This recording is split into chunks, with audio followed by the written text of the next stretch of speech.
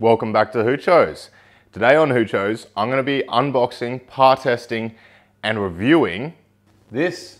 This is the FLEXSTAR 645 watt professional horticulture grow light. Let's get to unboxing. Straight off the bat, non-discreet packaging.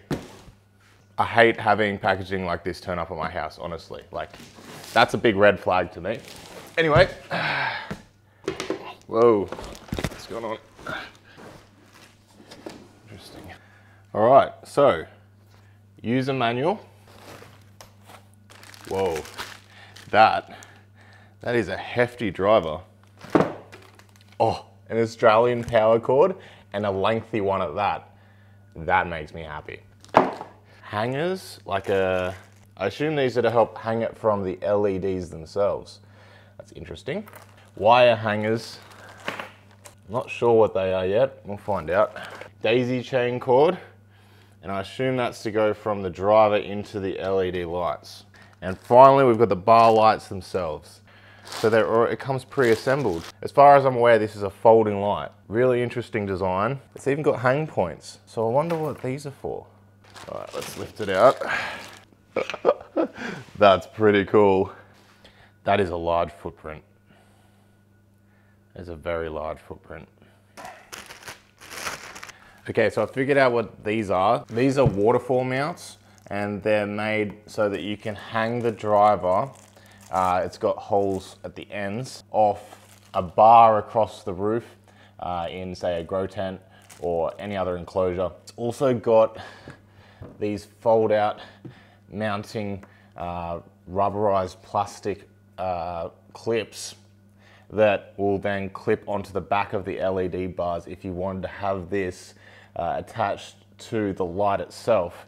However, I'd actually recommend, because you've got a decent amount of cord between the driver and the LED light, if you have this in an enclosed environment, put this outside the environment. This is going to be a major heat source, and having it outside the grow environment is a benefit, especially if you're in a hot climate. I've been getting some really big lights recently, and it's becoming interesting trying to show them off in what is relatively a small area. So this is obviously not how you hang the light, although it is interesting as a side lighting option maybe. Let's turn it on.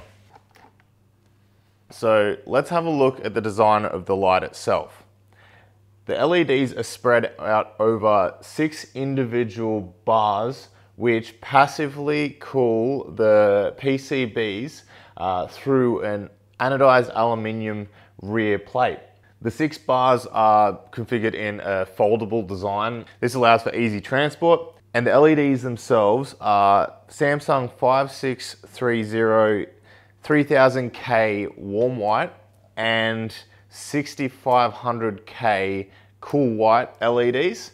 And in between those are space OSRAM 3535 660 nanometer red LED diodes. This gives the light a full spectrum coverage and makes it ideal for pretty much any type of growing situation. The driver is FLEXSTAR's own, and it's dimmable. So the dimmable function goes from 40, 50, 60, 80 to 100%, and you can control it externally by adding a ZEUS controller, which is compatible with this LED lighting system. The LED driver itself can be mounted using clips on the back of the driver so that it clips to the LED strips and mounted on top of the light, or it can be externally mounted with the waterfall clips on racking that the light is suspended from. The claimed efficacy is 2.6 and the watt draw is 645 watts. So let's test that watt draw with a watt meter and hang it over a power sensor. I really like the connectors for this light. They're just really premium.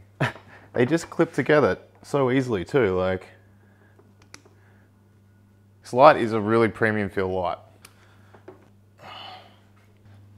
So there are no hanging instructions for this light, But as you can see here, this is a 1.2 by 1 square meter area. So 1.2 square meters all up. I'm actually going to hang this over a 1.2 by 1.2 square meter area. It's going to be a 4 foot by 4 foot area that I'm testing. And just remember, there will be no reflective walls on this area. So if you wanted to add in reflective walls, you could push up the efficacy that I get from this test.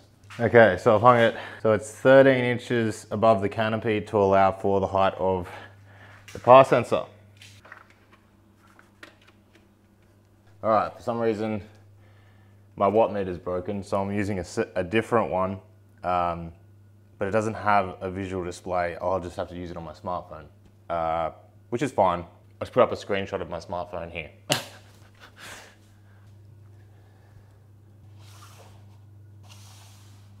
So this light's been on for about 45 minutes, and we can now test the heat coming off it.